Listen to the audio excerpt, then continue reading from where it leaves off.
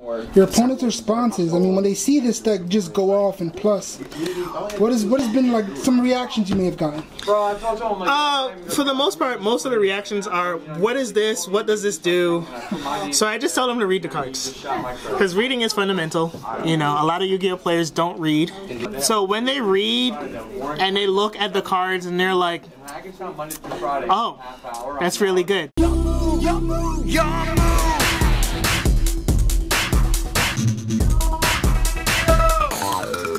Hey guys, welcome to the lounge. My name is John. I'm a content creator for Bemani Lounge. Got another special deck profile for you. Hi, my name is DWAYNE. You know me in the Bemani Lounge Discord as Phoenix, and I'll be bringing you today my Invoked Generaider deck list. So without further ado, we're gonna get straight into this. So I play Triple Alistair because, you know, without Alistair there is no Invoke. And he's the main normal summon of the deck. There's no other normal summons. Followed by that, I play Triple Droll and Lockbird because I'm making my opponent draw a card. So after that, I don't want them adding any other things to their hand. And then for the Generaider monsters, the one-offs, yep, Generators. It's a new archetype that came out of Mystic Fighters. So what we got going on here? Let's check this out. I play one Naglfar, or you know, Generaider Boss of Fire. What does he do? What he does is he can tribute a Generaider or a Beast type monster to protect all cards on the field from being destroyed, and it's all once per turn. And you can only control one of each Generaider on the field. After that, I play this guy right here. I'm not even gonna try to pronounce his name, but he's the Boss of Iron. And what he does is he can tribute a machine and or Generaider card and special summon a Generaider from the hand of a different name.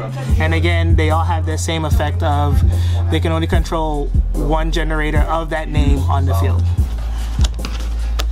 After that, I play one Generaider Boss of Light because I only own one. You know, hook a bundle up if y'all need. I need a second one. Look me out. What he does is, or what she does, when she special summon or normal summon, she search Generaider card from the deck, add it to hand. It's basically what they've been playing with Lonefire to just get her straight out. She's also a plant. Go figure. I play two Generaider Boss of Doom because it's Maleficent. She's a bad bitch. She does stuff. Basically what she does is she's a monster reborn by tributing a zombie and or a Generaider monster. That's it. I play two Generaider Boss of Swords. What does that do? What he does is tribute warriors or generators, and then destroy that many cards on the field, and then your opponent draws that many cards that were destroyed. Some people play him at 1. I like him at 2 because he's an interruption. It's not bad. I play two Generaider Boss of Ice. This guy is a walking, talking Horn of Heaven. So I can tribute a worm or Generaider monsters and negate a summon of a special summon monster. That's all he does. It's not bad. I play one Nightmare Idly because it's all level 9s. She works well with level 9s. And when she's special summon, she protects all level 9s from being destroyed by card effects. Pretty good. For the spells, I play two Invocations because Alistair Invocation, self-explanatory. One Terraforming, self-explanatory. Triple Generaider Boss Stage. Boss Stage, what does that do? So Boss Stage is their Generaider field spell card. Every time my opponent adds a card from their deck to their hand during their turn, I can special summon a Generaider monster from my deck in defense, and then I special summon as many tokens as possible. The special summoning of a monster from the deck in defense is not once per turn, only the tokens. So it literally gives you field advantage and it fuels all of your generator monsters. Play 3. No more, no less. Triple Meltdown, 3 more Alistairs. I also play triple World Legacy Monstrosity because, again, level 9 deck. Special summons a level 9 from the hand, or I can special summon 2 level 9s from the deck. Defense. It's needed. Triple Generator Boss Quest. So basically this is your searcher for the deck, apart from the generator plant Mardell. It reveals a generator in hand, search up to 2 spell or traps with different names from the deck, add them to your hand, and then you place the revealed monster on the bottom of the deck. That's all it does. It's really good. For the traps, I play 1 generator boss room. You can search it with Mardell, you can search it with boss quests, and what this does, when your opponent responds to a generator card, you can discard a card and then you make that effect draw a card. It's really good when you have the field spell on board because then it nets you another level 9 monster in defense. So you're always going to have a monster on the field. Really good. 2, there can only be 1 because I don't really care about different types because all the generators are different types of monsters, from zombies to warriors to plants to beasts. There can only be 1 really, really good in this deck. I play triple generator boss fight. This particular card is necessary for the deck because it gives you a field spell from either the deck or the graveyard and it activates it. Makes your opponents draw 1, so when you activate it on their turn, you're literally getting a generator monster in defense and a field full of tokens. Sounds busted, bro. Pluses. That's all it does. Pluses. And the last 2 cards in the deck, What was our first game? Trickstar Reincarnation. What? Because Droll Trickstar Reincarnation, really, really good. Why not, right? Why not? Especially when all your generators are making your opponent draw cards. You banish their hand, hit them with that Droll. GG. So this is a fun deck that you choose to play against, like at logos and stuff like that? This is a fun deck that I decided to play, again, just for fun because I was bored of the meta. And I've always liked Alistair. I've played him from the very, very beginning. So how does this deck perform against, you know, certain meta matchups? Like you have Salad still. I've tested it against Orcus. It's decent.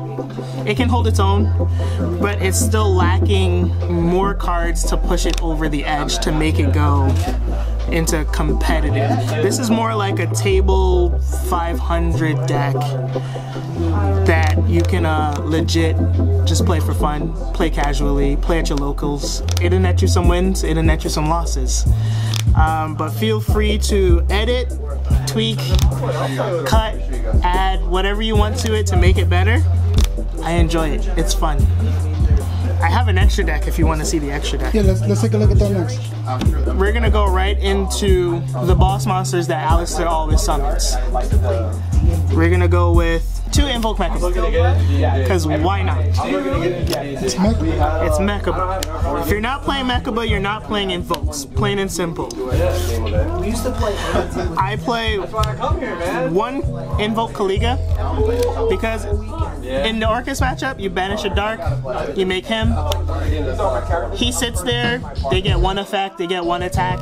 They can't get over him because your generators are on the field protecting him. You win. I play 1 Raijin because Boss of Swords is a wind, so he literally nets me a Raijin, which is also an interruption on your opponent's turn. It's a Book of Moon.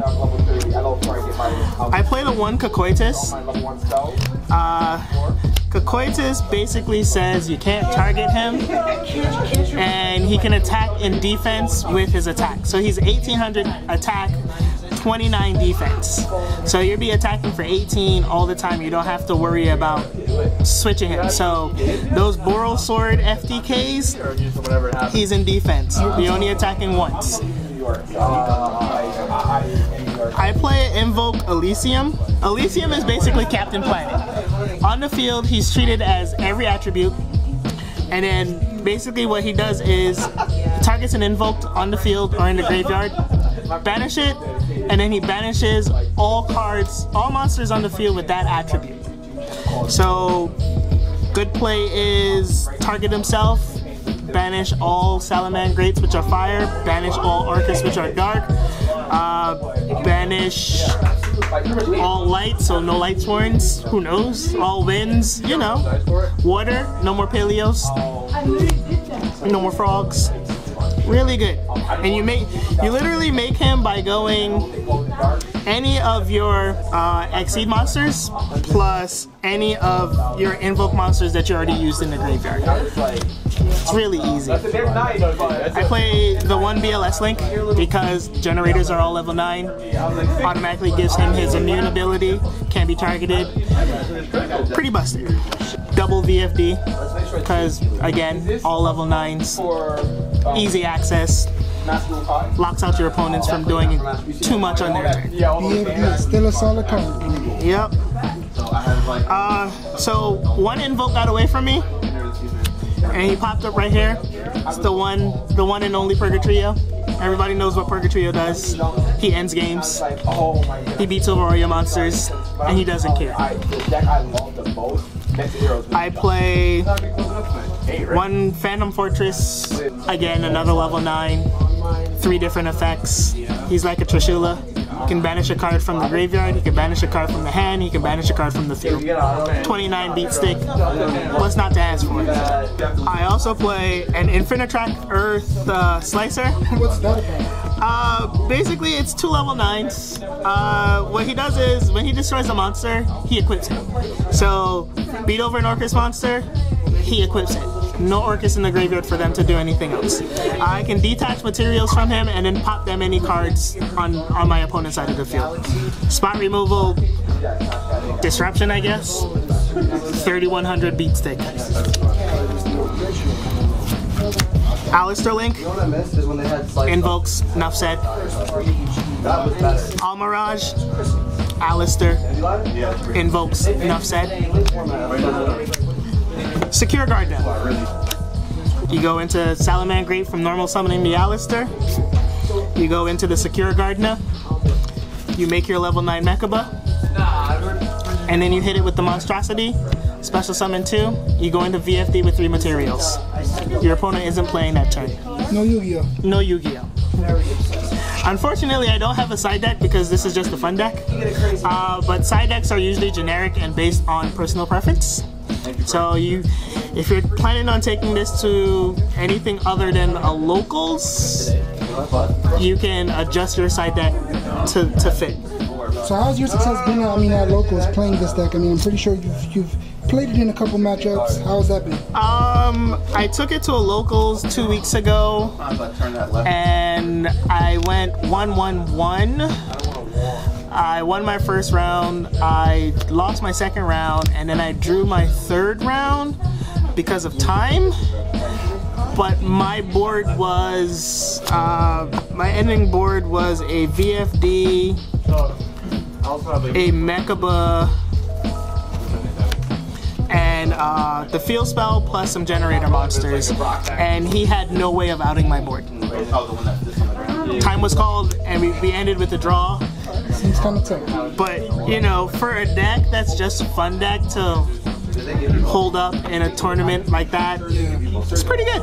He played Raid Raptors. Interesting. And again, the field spell gives me tokens, which allows me to use all my Generators, which are quick effects, to tribute the tokens and just negate, disrupt, special summon, make wall. It literally is one of the most well-rounded decks to play because the owner of Bemani Lounge has a saying. There's offense, defense, special teams. And I think this deck, once it gets what it needs to go further, will be that kind of a deck. So it'll be able to be aggressive, it'll be able to be defensive, and it'll be able to interact with your opponent. But the way it worked out was quality deck. We went to go look at his Well, you heard it here at Bemani Lounge. Thank you so much for the deck profile. You're most welcome, sir. Have a good one. You too.